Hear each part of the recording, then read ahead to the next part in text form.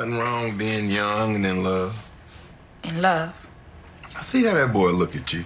Oh, me and Roger Billy know each other. 4:30 in the morning say different. No, we was just, whatever, we was hanging. He good to you? Yes. Yeah. You willing? He able? I am pleading the fifth on that one. Yeah. One of these days you look back on this and you'll see different. Welcome back. That was a clip from the Apple original limited series, The Last Days of Ptolemy Gray. The show is based on author Walter Mosley's acclaimed novel, and it tells the story of a man with dementia who is confronting his past. And one of the stars you saw just in that clip joins us now in studio. Everybody, welcome Dominique Fishback to the show. Thank you. Thank you for having me. You did great on that walk in. We added that live walk, and it's a good. There we go. You did great. Thanks. Now we saw Samuel L. Jackson there in the clip. He wanted you. He wanted you specifically, but you had reservations about taking the role. It takes a little more explanation than that. Yes. But that's the truth, right? Well, yes. Well, he told me that he saw me in Project Power, which I did with Jamie Foxx. Yeah. And he immediately called his producing partner and said, I think we found the girl. I guess it helped that my character's name is Robin in that movie and in the show. But for me, I just finished doing Judas and the Black Messiah, and I'm a lot older than what I look like. And I'm always playing teenagers, and I thought, well, that was even though that character was a teenager, she still had like a woman quality, a nurturing quality, and I said, maybe it's time for me to transition out of playing so many teenagers. I'll always play teenagers as long as they want me, but you know what I mean?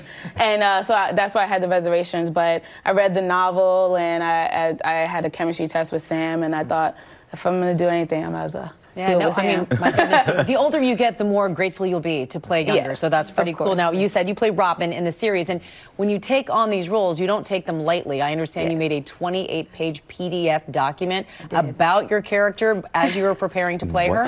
I did, because normally I would journal as my characters, but every time I sat to journal as her, it couldn't come out, and I didn't want to force it. And I felt her saying, like, I don't know what you did with those other characters, but I don't journal.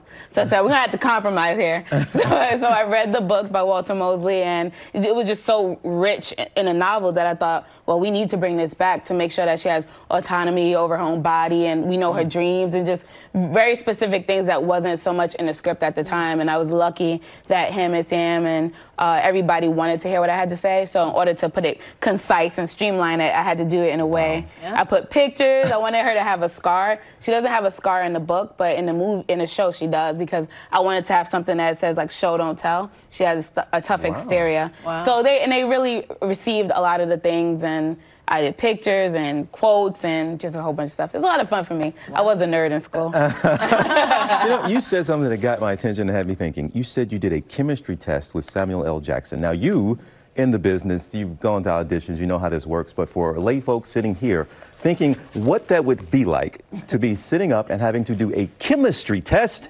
with, what is that like to sit just with him in the first place, but having to see if you guys vibe? Yeah, well, we had to do it on Zoom, and that always makes things a little harder. But I don't know. I know you just gotta be yourself at the end of the day. They know what they're looking for, and all you can do is be yourself. And so I'm from Brooklyn, right? And like Sam has a very specific sense of humor, and if you can go back with him, like back and forth, then I think he respects it. So it keeps it fun, and I guess he knew that wouldn't be too sensitive. You know what? That's interesting though to think about, that it's whether or not Samuel L. Jackson and Dominique Fishback actually gel versus necessarily your characters gelling.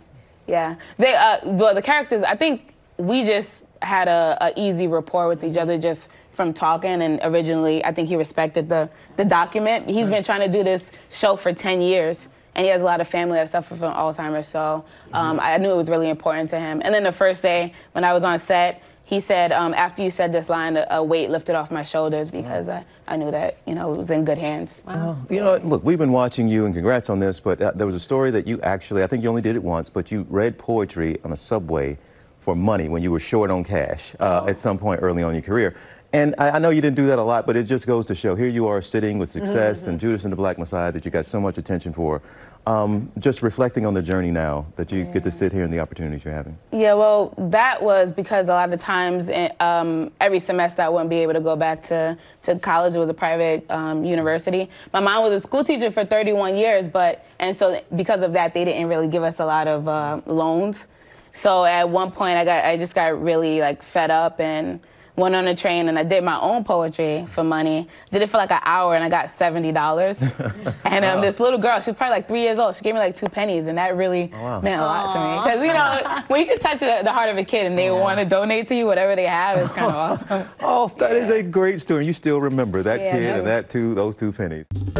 Well, hey there, GMA fans. Robin Roberts here. Thanks for checking out our YouTube channel. Lots of great stuff here. So go on, click the subscribe button right over here to get more of awesome videos and content from GMA every day, anytime.